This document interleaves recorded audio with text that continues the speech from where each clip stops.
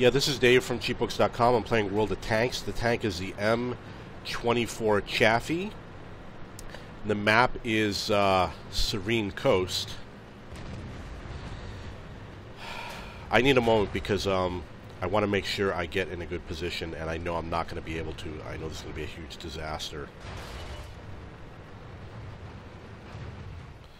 Yeah, it's going to be a disaster. Okay, so I failed on this. I wanted to get to that bush over there.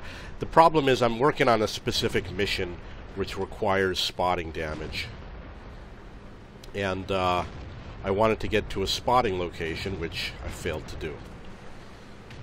Okay, so again, this is the M24 Chaffee. The map is Serene Coast. My mission is to get 4,000 spotting damage. That's a lot of spotting damage.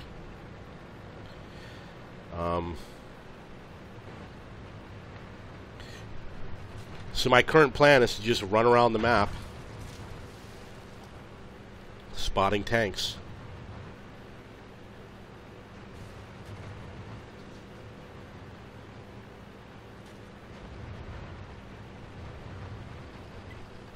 Even though I'm heading into their base, I'm going to avoid, I'm not going to go on to the cap. Well, I guess in a second I am. There's a Lux over there.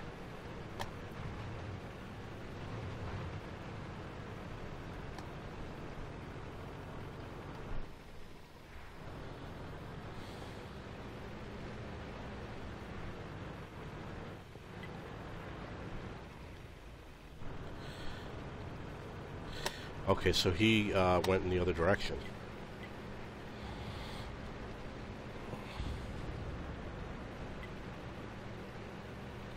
I am headed. Hopefully no one will see me.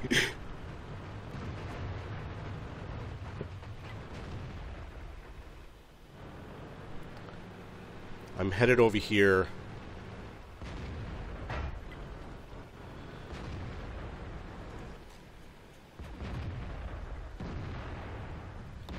I was hoping to spot these guys from behind. It didn't really work. Ready to fire. Enemy is hit. Target released. Enemy armor is damaged. We didn't penetrate their armor. Okay, so got to deal with this Lux over here. Target acquired. Track hit. Target lost. His gun definitely damaged me. I'm going to stay in the back area and hope that I can spot tanks. Wow, I thought we had a good lead, and it looks like it's gone. Ready to fire. Penetration. We've lost half of our engine power. Yeah, that sucks.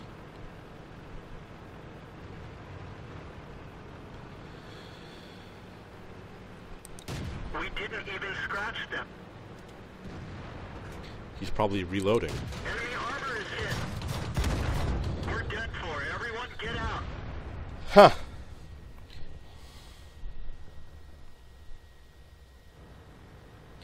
Well, it isn't exactly what I wanted. This is a difficult map to get spotting damage on because there's so many objects in the way. My first idea was to head to the west side and find a bush, but I have no idea if it's possible. So I just drove around, and I thought, well, if I drive around like crazy, I'm going to be spotting tanks and things like that. And I wanted to get around to that island, but the team had advanced far enough that it didn't make a difference.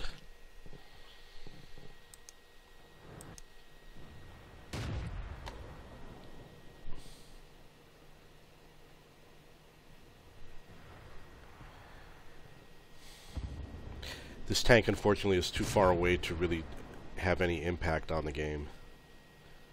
Come on, get him. Ooh, I think he... I don't know if he nailed him or not. But he's way too far away. He's out on that island over there.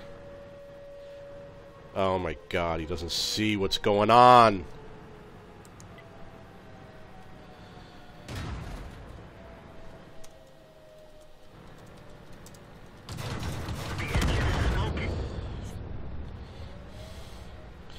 Yeah, I guess he didn't know that there was a tank behind him.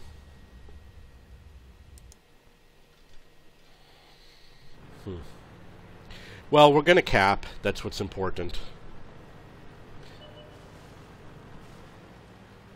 And they've got only 2 light tanks. So I think we're going to be fine in this game. Although you never know. Anything can happen.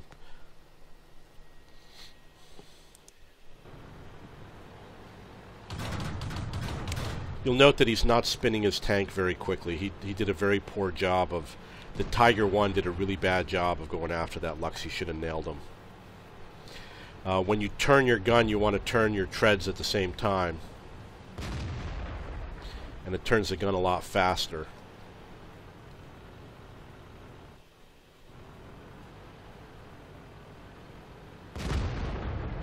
But luckily he did the job.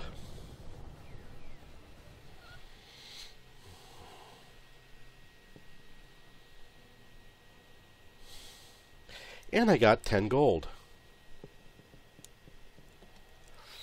I did spot a lot of tanks. I just didn't get 4,000 spotting damage.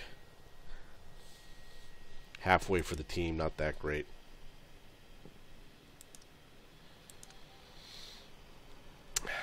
Let's see how the gun is. 96 110. That's also 96 110.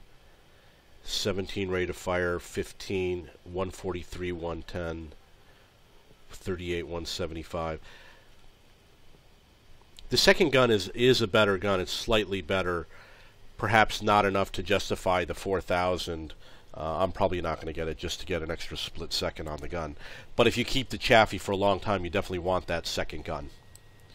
Okay, so that's my M24 Chaffee. A final note, you'll notice that my commander has 3 skills and the rest of the crew only has 1. This is very important. The commander has many more skills. You can go through and look at them, and you've probably noticed it on your own. The commander has lots of cool stuff that he could get.